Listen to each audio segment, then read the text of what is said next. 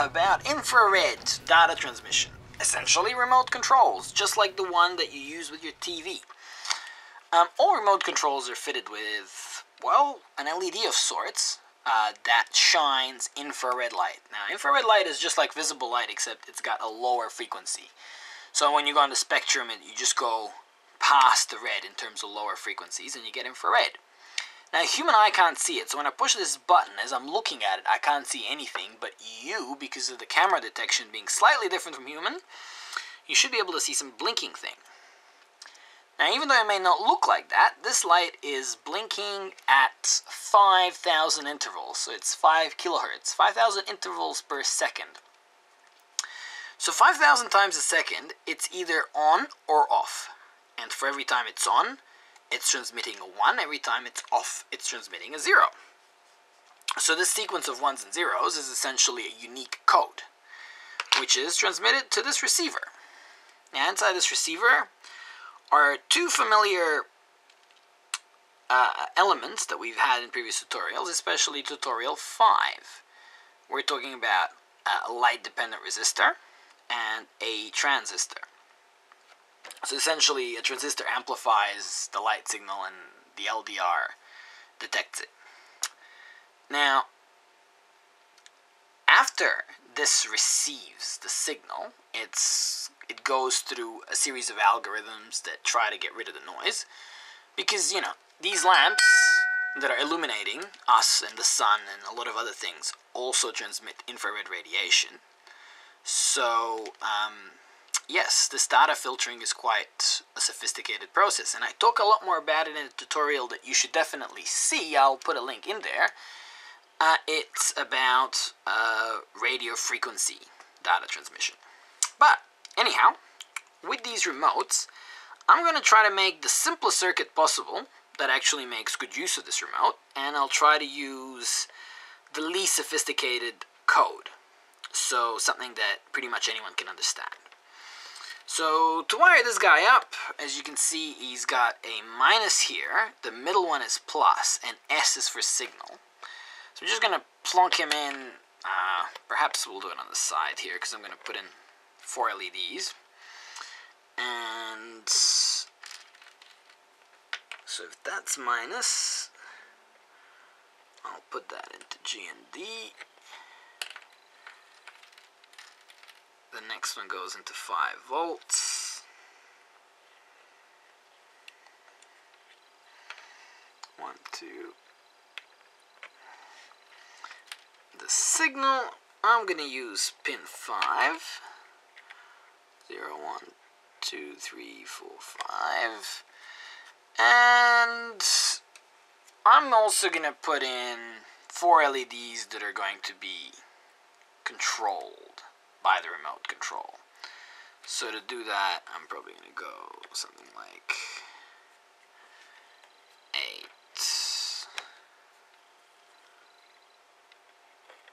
10. Alright, so there we are. We've got 4 LEDs in, and I think I forgot to put a G&D pin between the blue rail and the... My breadboard's acting a bit dodgy. Alright. Well, that's that. Let's go write some code.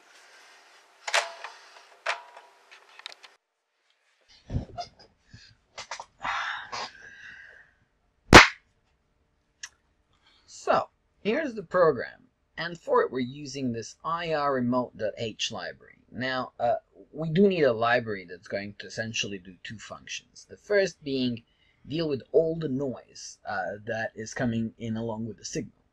Because the signal is sent in terms of heat pulses, it can be easily interrupted by the fact that, you know, we have heat coming in from the lights, heat coming in as the heat from my own body that I'm near it, heat coming in from other sources in the environment.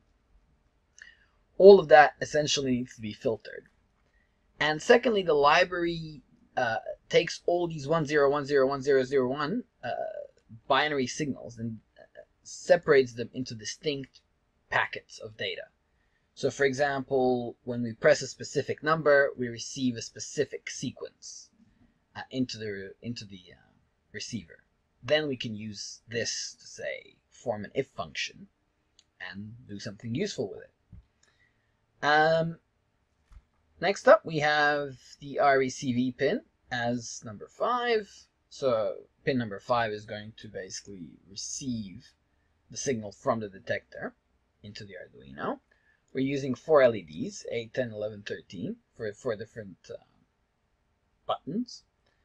And the setup basically says, kickstart the serial, designate the 4 LEDs as outputs, wait half a second, and enable IR in, which is essentially initialize the library to start receiving data. At this point, we print power on the serial. So from that point on, we should be able to receive packets of data. So maybe I should just delete this and explain how we're going to do this. So after I upload this program, what it's going to do is, as this line says, it's going to check that the code is received. So it's basically in an infinite loop waiting to see if we have some data sent, some packet sent. And if so, if we do, it will print them as a decimal value right there. Now this could have been a binary or a hexadecimal, but so hex would have to be printed that way, but I've decided on decimals because it seemed to be the shortest way. So quite simply, let's have a look. Each time I press a button, like right now I'm going to press number 1, it receives a unique code. And that unique code is being printed. So as you can see, there's a huge range of numbers, but the ones that I'm interested in are these 167 numbers. And we're just going to copy this one. And it was essentially created once I pressed number 1 on the button. And we can write an if statement that goes like this. If results.value is that number, then now I don't need the curly brackets if I'm only going to write one line. Then I can say digital write LED1 high. So what this code should do is turn on the first LED upon me pressing the number 1. We're going to upload this and see if that happens. So there it is, number 1, and the LED's on. So how we can turn this into a 4 LED program is really, really simple. Basically, you copy that 4 times and have that for LED 2, 3, 4, and then go inside your serial monitor and say I'm going to press number 2 now. I can then copy the unique number, the unique 167 number for number 2, and paste it here. And do the same for 3 and 4. And I can also create another one. So we got 1, 2, 3, 4. And one that could turn off all the LEDs, for which I can use, for instance, the OK button.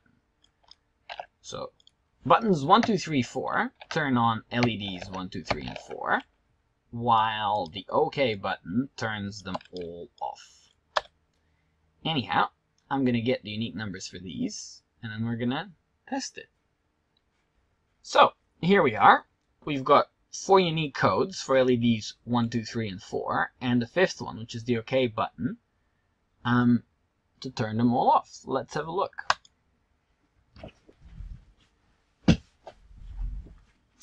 And I really wonder if I was to aim at the ceiling, if this would actually work. Not as well. Well, it seems to actually. 3, if I aim. And there we are. 4 LEDs triggered by these 4 buttons and should be turned off by OK. 1, 2, 3, 4. And I'm going to go on the other side of the room and see if I can turn them off.